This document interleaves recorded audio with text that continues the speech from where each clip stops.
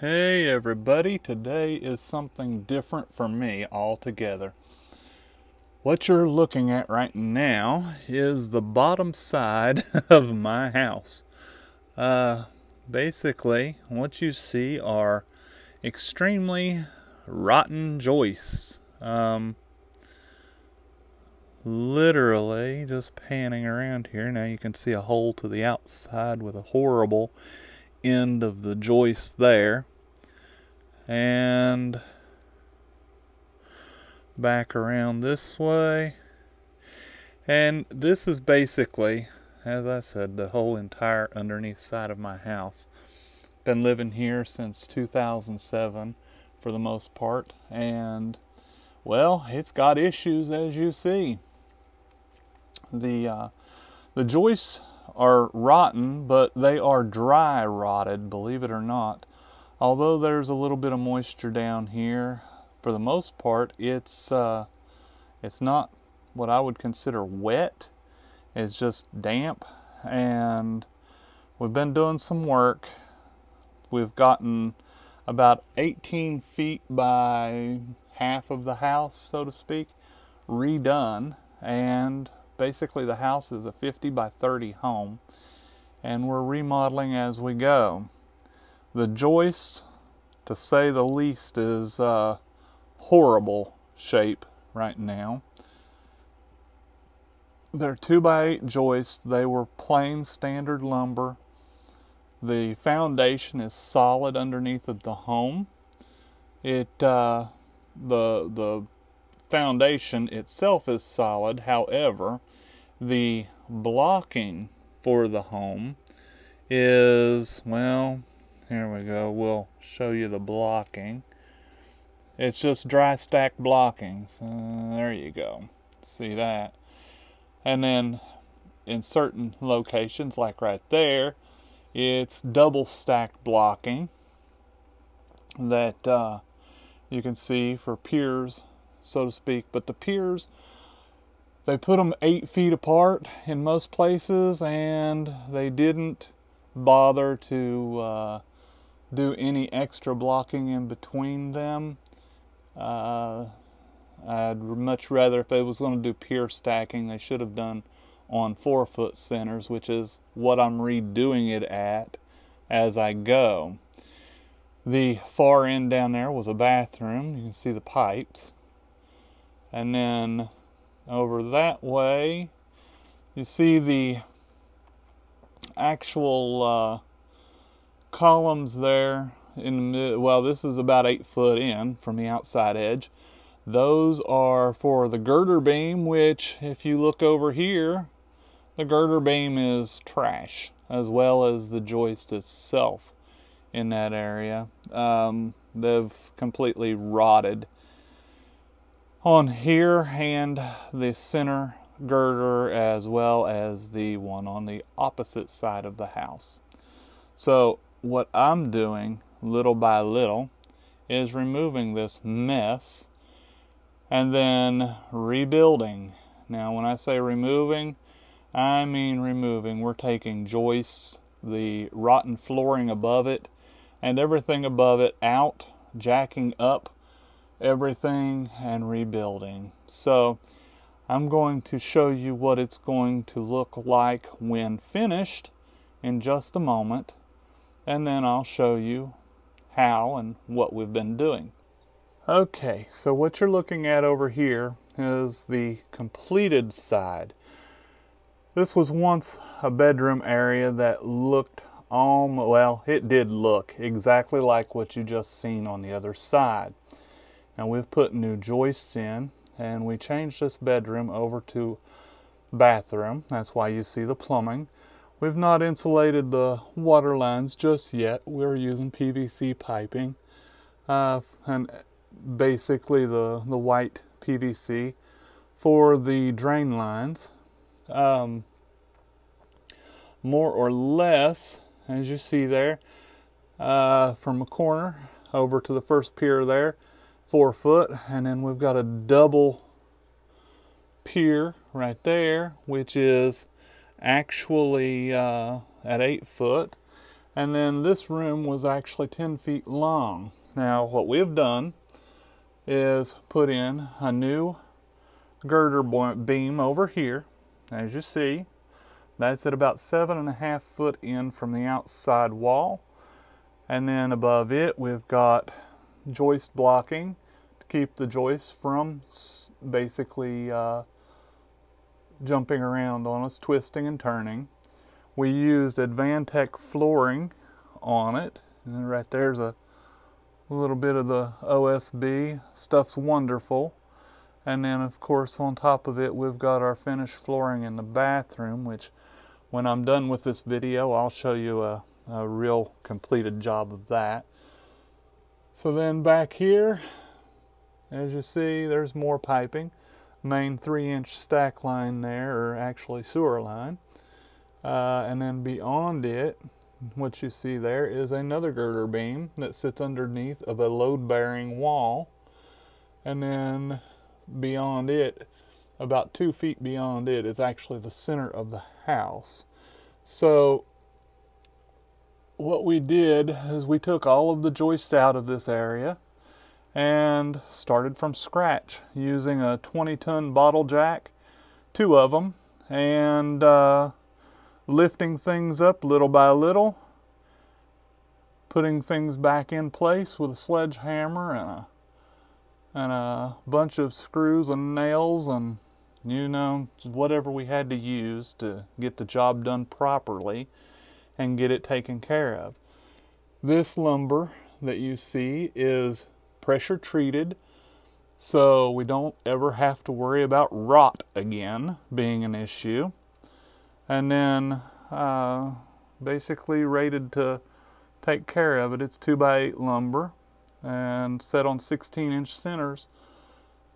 So from here, what I'm going to do is actually show you a good picture of what it looks like in our second bathroom area where I'm currently working. Alright everybody, I'm back with you here in the second bathroom, what was the master bathroom, which will soon be the regular bathroom for the house. An 8x8 room, and this room is again been ripped completely out from the floor, even the sheetrock on the wall for the most part. That's 6 mil black plastic for vapor barrier on the exterior walls as well as interior. There's a window that will be removed when it's all said and done. The flooring itself has been brace blocked for different reasons. Over next to the wall, you'll see this area over here. We've got 2x8 brace blocking in there in order to have something solid for the Advantech to have to screw down to. Right up against the wall. We've got, because the floor used to sit on the OSB that was in here before, we jacked up the wall and put in treated lumber underneath of the wall itself. That's a 3/4 inch piece of treated lumber under the wall that you see there, the wall plate itself. Then we've got our blocking for the OSB, and then this blocking back here is actually to hold the edges of a wall that'll go about right here when it's all said and done that way, in order to conceal a fan and a utility cabinet for towels and whatnot. And then the primary piping for the sewer water is already been put in place in here, and that is the beginning of a special type of bow vent, I believe is what they refer to it as. Since this wall goes into the ceiling over here, I couldn't put the vent pipe up through, so with a bow vent you can get away with not putting one in, and then you run it a specific way and it goes the opposite way, and it allows you to get away with it with no problem. And then down through there, there's the entrance for the shower again. And then on the opposite side, I've got to finish it on out over that way. There's one of our jacks that we've used in order to jack this mess up where it belongs in order to get it right. And then down over there is where I shot the first part of the video. Lots of broken block. You get too busy with the 20-ton jack and it'll break them for you if you're not real careful. There's the end of the sewer pipe that I'll be cutting off. It's capped right now. I'll be cutting it to put in the stack for the bathroom here when I finish the piping up. I'll be doing that after I put the OSB back on the floor in here. And then again, more blocking. I'm a firm believer of making sure that the toilet sits flat and level, and basically this platform between these two joists is where the toilet will sit in the end. It'll be 12 and a half inches off of the unfinished wall out this direction toward me, and over that way is the doorway. Now what you're seeing right there, that right at the doorway there, that's a beam that sits underneath of a wall that goes from the outside wall all the way into the inside wall when it's all finished and done. The beam really wasn't necessary as far as structural. However, it was actually needed in order to make everything work right for me. There's another one of the two jacks that we've used. We use the ones cheapies from down at Harbor Freight.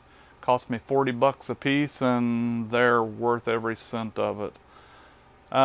So again, we've got over this way the beam, girder beam here, and then again there's one on the opposite side of this wall. This is where my bath shower tub combo is going to go, and then the vanity goes over here. So then the other 3-inch stack line is on the opposite side of it over there. That's going to be an actual pantry on the opposite side of that when it's all said and done. And from here,